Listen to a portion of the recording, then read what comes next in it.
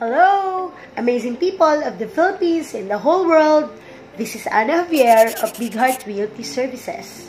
Tonight, I'm going to share to you my little knowledge on how to become a licensed real estate agent.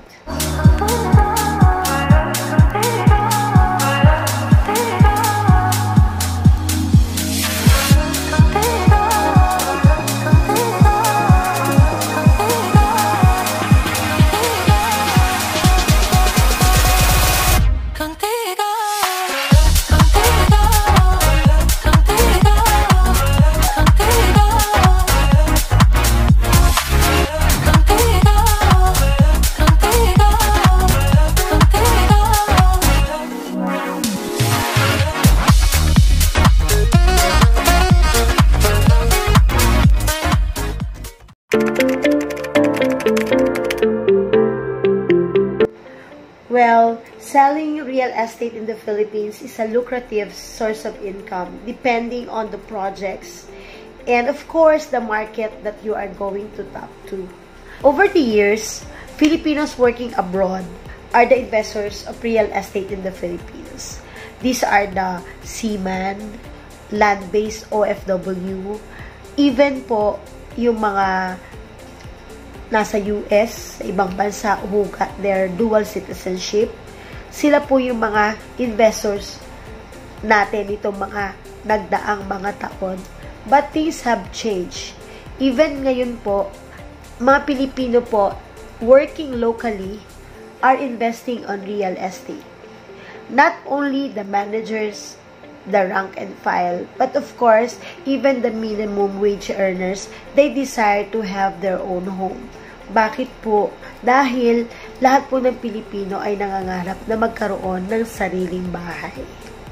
So, kung nais mo na maging isang licensed real estate agent, ang kailangan lang ay magdesisyon ka at sigurado ako na magkakaroon ka ng magandang income kung ito ay pipiliin mo na career sa buhay. Ako ng opportunity na maging trainee ng isang licensed broker diyan sa may Makati. Ni-refer po ako ng senior sa akin na isa rin po secretary ng REBAP Real Estate Board Association of the Philippines.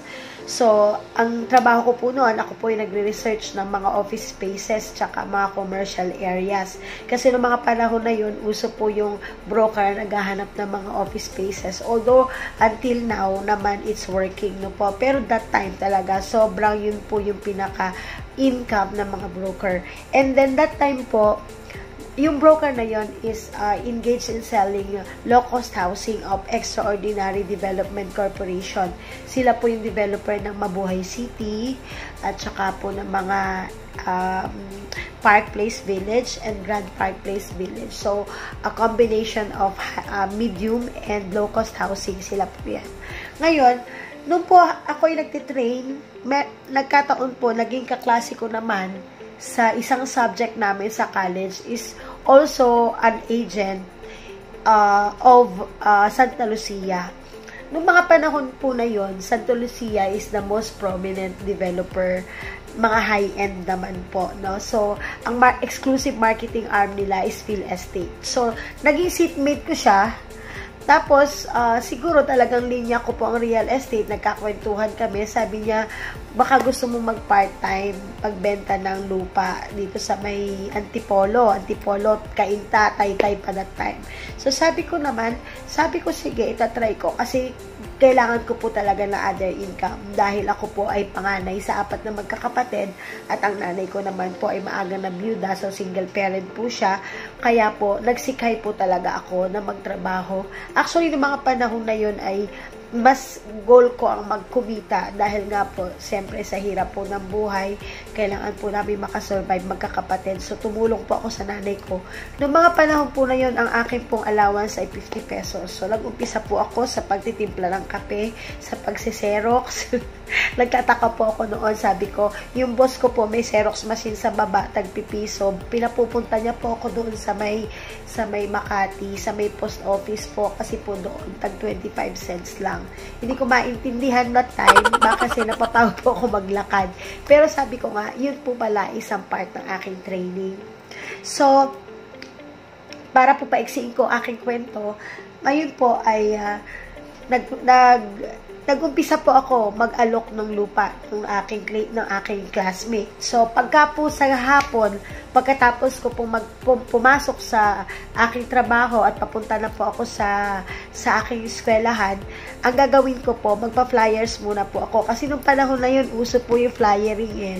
Niliplets, namimigay ng mga flyers sa kalsada, kung saan-saan. So, ang ginagawa ko po, binabaybay ko po yung buong Salcedo Street dyan sa Makati. Lahat po ng establishment, binibigyan ko po.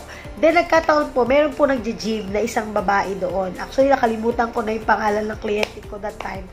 Tapos, inalok ko po siya, binigyan ko po siya ng flyer. Sabi niya, saan ito? Sabi ko, yan po ma'am sa may Kainta po. Sabi niya, gusto ko yan, gusto ko makita. So, sabi ko, sige po, kung gusto niyo po makita, mag-tripping po tayo. So, kinontak ko yung aking classmate, kinabukasan po, nag-tripping kami doon. And God's gift, and God's grace po, na-close po yung benta na yun. Hindi ko po maintindihan kung paano nangyari. Basta po, bumili yung kliyente ko. Kasi, syempre, in-assist naman po kami no manager namin. So, at the age of 18, ang una ko pong commission ay nasa 11,000. So, sabi ko, maganda pala ang kita sa real estate. So, sabi ko, itutuloy ko yung pagbebenta po ng real estate business. Tinuloy-tuloy ko na po yun, yung aking pagsa-sideline ng pagbebenta. But of course, dahil kailangan ko pa rin ng fixed income, meron pong isang marketing arm naman po. Kinuha po ako kasi nag-abroad na yung aking boss. Kinuha naman po ako bilang isang documentation staff. Then, naging documentation officer po ako. Then, after that, naging brokers coordinator po ako. I was the one who established the brokers group of one developer known as ACM. Ito po ang developer dito sa may Imus, Cavite. So, from there po, naging sales manager din po ako dyan. Pero po, eventually, no, nakikita ko po kung paano po kumikita yung mga ahente at broker. Kasi ako din po yung nag-a-assist that time. So, nakikita ko po, tinitripping ko po yan. Kasama ko po yung mga ahente. Tutulong din ako sa mga ahente kung paano pag-close. So, sabi ko, might as well, ako na lang mag-ahente din. So, yun po. Kaya po nag-decide po ako na maging isa ng real estate agent. Po ako maging isang real estate agent dahil dito ko po nakita yung unlimited income na kailangan ko. Okay naman po sa akin ang meron trabaho, may sweldo, pero siyempre sa dami po ng aking obligasyon at meron po akong pangarap, gusto ko rin pong makatulong sa aking mga kapatid at aking nanay, mas ginusto ko na po ang maging isang real estate agent.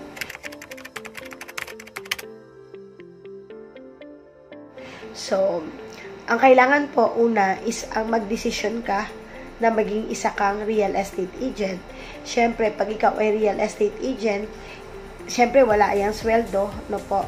Pero, maganda naman po ang opportunity. Depende po kung sisipagan mo, kung oras mo ay ibibigay mo, ang passion mo ay ibibigay mo sa pagbebenta po ng real estate properties, unlimited income, you will write your check.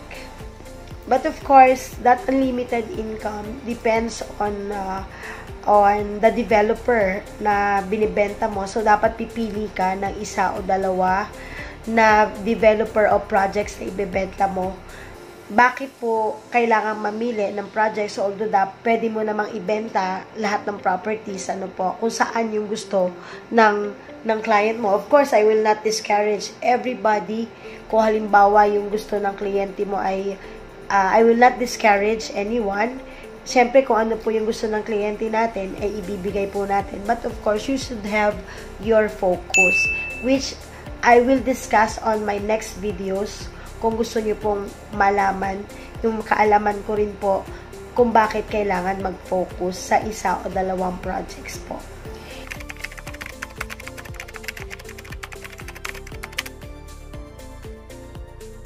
Deadline was set and reset until the final date on June 2012.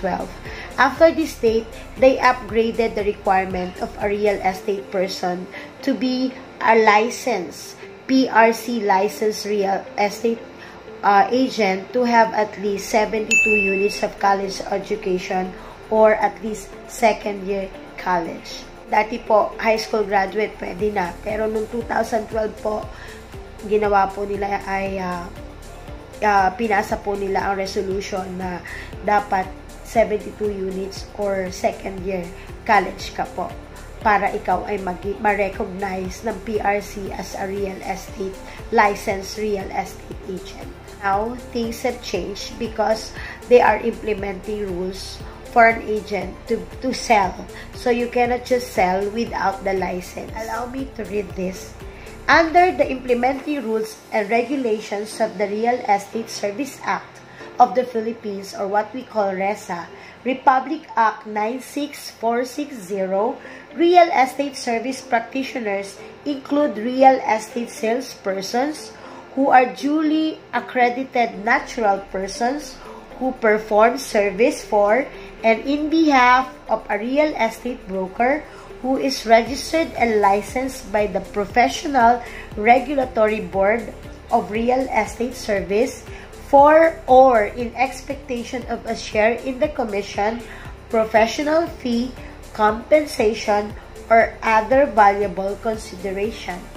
The law states that real estate salespersons are not required to pass a professional regulation commission, or what we call PRC qualifying examination, but they are to be accredited by the PRC after complying the set of requirements.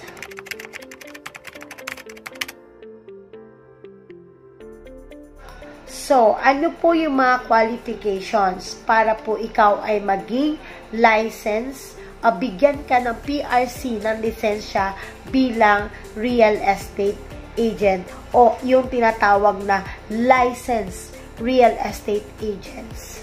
Nang una po, dapat po ikaw ay Filipino citizen. Dapat po ay ikaw ay isang Pinoy. The second qualification is that a person should have completed at least 72 units or second year college po. Of course, a person must be of good moral character and must not have been convicted with any crime. And lastly, a person must have undergone trainings and seminars of at least 12 credit units in real estate brokerage. So, paano po tayo ba makakakuha ng mga training and seminar na yan? So, syempre, sa mga gusto po dyan na maging real estate agent, maging licensed real estate agent, kailangan po kayo ay makipag-ugnayan sa isang broker o mag-apply sa isang broker para po kayo ay maging isang ahente. Some brokers, they don't require a person to sell certain units, certain peso amount para ka po bigyan ng lisensya. Pero mostly, ang mga broker po, hindi po basta-basta nagbibigay ng license. Kasi nga po, sa isa pong real estate company, sa isang broker po, he is only allowed to have at least 20 licensed agents under his company. So, very careful po yung mga broker sa pagbibigay ng lisensya. Kaya nga po, pinipili po nila kung sino ang bibigyan nila ng lisensya. So, mas maganda po, una, maghanap po kayo ng broker na pwede nyo pong pagbentahan, pwede nyo pong pagtrabahuhan, at kausapin nyo po yung broker kung ano po ang requirement niya, ibibigay niya sa inyo para po kayo ay mabigyan niya ng endorsement para po sa trainings and seminar. Ngayon, ang trainings and seminar, bukod po doon sa sinasabi ko kanina na kailangan po ay magpapatulong kayo sa broker, syempre po, meron din po mga real estate boards, real estate organization like the REBAP and the PAREB. Kami po ay member ng REBAP. So, our licensed broker should have an organization. Meron po siyang kinabibilangan na organization ng mga broker. So, lalapit po kayo sa kanya at sabihin nyo po na gusto ko po maging real estate agent, gusto ko pong maging lisensyadong real estate agents. Ano po ba yung i-require nyo sa akin para po makuha ko po itong training na ito, itong seminar na ito, at lalo-lalo na po, paano nyo po ako bibigyan ng license? kasi very, very sensitive po ang mga broker sa pagbibigay ng lisensya. But of course, wag po kayong matakot dyan kung kayo naman po ay talagang desidido at nais nyo po talaga na magbenta ng real estate properties na wala kayong pinangangambahan, meron kayong lisensya, kailangan po kayong humingi ng tulong sa ating mga real estate broker kasi sila po ang higit at unang makakatulong po sa atin bago po tayo pumunta ng PRC. Pag na-meet mo na po yung qualifications na yon na hinihingi ng PRC po, para ikaw ay maging lisensyado real estate agents, pwede ka na pong pumunta sa PRC. Pero sabi ko nga po, hindi po kayo makakarating sa PRC without the help of your broker. So, the broker, the licensed broker who will handle you, plays the vital role sa pagiging lisensyado mo real estate agent. So, lahat po yan ay manggagaling sa tulong at endorsement ng real estate broker. So, pag nakumpleto nyo na po yung requirements na yon, pupunta na po kayo sa PRC at ito naman po yung mga dadalhin natin na mga papers para po tayo ay finally makakuha ng real estate license. Una po, kailangan po ng original and photocopy of NSO birth certificate. Pangalawa po, kailangan po ng original at photocopy ng certificate of marriage para po sa mga female applicants. Of course, dahil kung nga po sabi ko doon sa qualifications must be of good moral character. So kailangan po ng original NBI clearance or what we call National Bureau of Investigation clearance. Kailangan po ng original. You should bring your original and notarized certificate of completion of the 2 years college po. Now, the fifth requirement is the original and notarized certificate of the 12 credit units in real estate brokerage. So, yun na po yung sinasabi ko kanina. Diba po mag-a-attend tayo ng training. Nalimutan ko nga po palang sabihin. Normally, yung training na yan ay ginagawa ng isang training Real Estate Academy. Sa experience ko po, ang kilalang-kilala ko po at nire-recommenda ko po ay si Cesar Santos Academy. Cesar E Santos Academy kasi dyan po kami kumukuha ng CPE and CPB. So, magpa-assist po kayo again sa ating broker kung paano po tayo makakakuha ng training kay Cesar Santos. Kasi siya po yung aking nire-recommend na very credible and accommodating na training academy po for real estate agents and brokers. And 6, kailangan po ng 1:1 photo with white background and complete name po doon sa ating ID picture. Pang-7 po yung ating cedula or community tax certificate. And lastly, kailangan po duly accomplished form. So, magbibigay po ang PRC ng form, pifill up na nyo po yun, kukompletohin nyo po para po sa application ng real estate license. Tama po ang mga kailangan para po tayo ay maging real estate license agent. So, excited na po ba kayo? Kung sa tingin mo po ay itong career na ito ang para sa iyo, magdesisyon ka na po ngayon kasi ngayon po marami po tayong magagandang projects at magagandang promos, packages at sigurado po ako na madali po kayong makakapag-offer sa inyong mga kilala ng real estate properties. So, sa mga may mga pangarap po na may mga na gusto nating matupad, sa may mga bayarin, sa mga may mga obligasyon, at malinis po ang ating hangarin na maayos ang ating buhay, tayo po ay maging isang real estate agent, maging lisensyado real estate agent sa tulong po ng ating mga licensed broker. So, I hope na may nakuha po kayo or may napulot po kayo na kaunting kaalaman sa pagdidesisyon kung paano po maging real estate.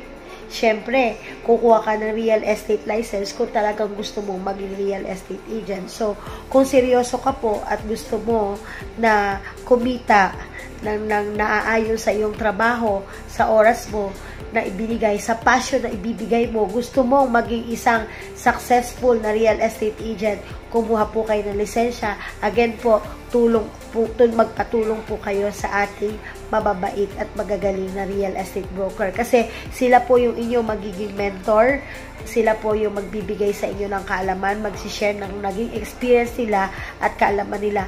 And mostly, sila ang magbibigay sa inyo ng lisensya. Kasi without the brokers, you cannot have the license from the PRC. So, maraming salamat po. At sa akin po mga susunod na videos, kung meron po kayong gustong kung i-impart sa inyo sa akin pong experience, ay paki-comment po at ako po ay sisikapin ko po na masagot ko po through videos ang inyo pong mga concerns. Maraming salamat po. Again, this is Ana Javier of Big Heart Realty Services. Maraming salamat po sa pagsama nyo sa akin, sa pakikinig po sa akin. Sa nga po pala, sa mga hindi pa po nakaka-subscribe sa aking channel, please po pa-subscribe, pa-comment po, pa-like na rin po, at pakishare na rin po. Maraming salamat. God bless you, and happy selling, happy dreaming, and happy aiming, and happy reaching our goals. Hit the mark, aim high, and hit the mark. Have dreams and let your dreams come true. Be a licensed real estate, not tomorrow. Today is the right day. You decide now, you can do now. God bless.